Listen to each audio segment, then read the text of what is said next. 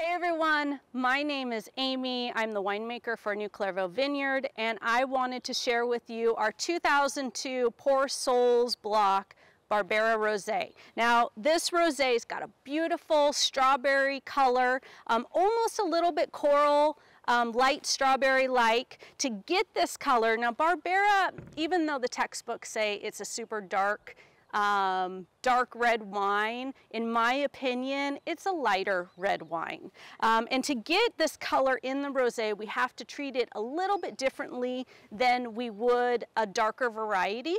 And so what we do is we crush the grapes, we put it into tank, and we actually let it sit with the skins for 12 hours, which is an amazingly long time for a maceration for a rosé. But it comes out with this beautiful color that I absolutely adore. And also the skins have a lot of the flavor in them. And so we don't want to get rid of that right off the bat. So I'm gonna do a tasting. I'll tell you what I pick up in this wine. So we'll swirl it, we'll open it up. Now Barbera is known for high acidity. So right off the bat, I get this fresh strawberries. I also get some raspberries, so some tart red fruit flavors. Let's go ahead and taste it. Oh, I might also add, I also get a little bit of melon in this.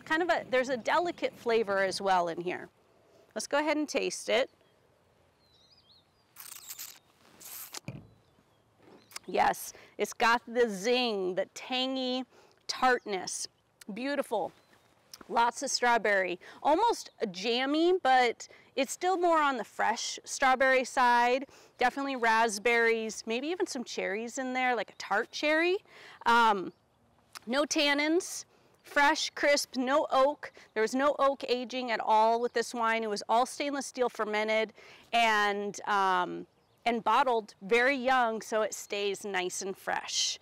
If I was to do a food pairing with this, the first thing that comes to mind is an acidic, tangy cheese like goat cheese. Goat cheese would go really well with this. Think of maybe a fresh strawberry salad with goat cheese with some champagne vinaigrette or balsamic vinegar, maybe even roasted beets with goat cheese. You can even put some roasted pine nuts on there to add a little bit of texture, or you can even mix in some fresh strawberries. That fresh strawberry flavor is very dominant in this rosé.